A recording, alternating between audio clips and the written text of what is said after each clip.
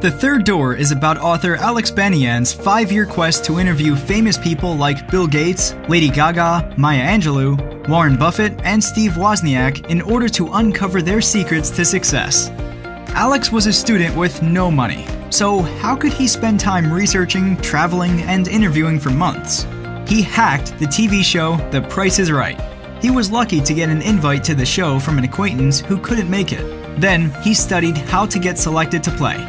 And finally, he asked people at the show for tips on how to win. And it worked.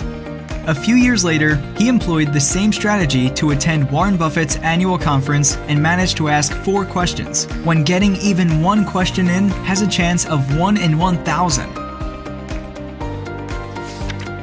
A common theme throughout the book is the value of mentors. Cold calling and emailing simply don't work, no matter how creative your approach. Based on a mentor's advice, Alex sent Warren Buffett's assistant a shoe with a note, "Just trying to get my foot in the door." Such strategies are often hailed by sales professionals, but ultimately their success rate is minuscule and only going down because everyone is employing the same tactics. What really works? Getting back to basics, meeting people in person. Only then can they see that you're genuine and start caring about helping you. After speaking with many of the greatest minds alive, Alex distilled their success into one common element. They didn't follow the prescribed path, but rather created their own shortcuts. He came up with the analogy, the third door. You know when you go to a nightclub, there's the main door where everyone has to wait in line. Then there's a second door for VIPs. And then there are the hustlers who don't want to wait. They will go around the back and find their own way in. They'll knock on a door 100 times or pry open a window and walk in through the kitchen.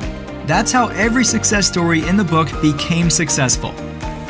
The book chronicles Alex's struggles. Even though he did succeed in meeting an impressive array of famous people, it never looked easy. His mission was full of hard work, no's, constant rejection, and many mistakes. By the end, he realized that success and failure aren't really opposites, but simply the result of trying. And that's what matters the most, trying. Alex made many mistakes on his quest, but he often learned more from the mistakes. And they were the ones that changed him, matured him the most.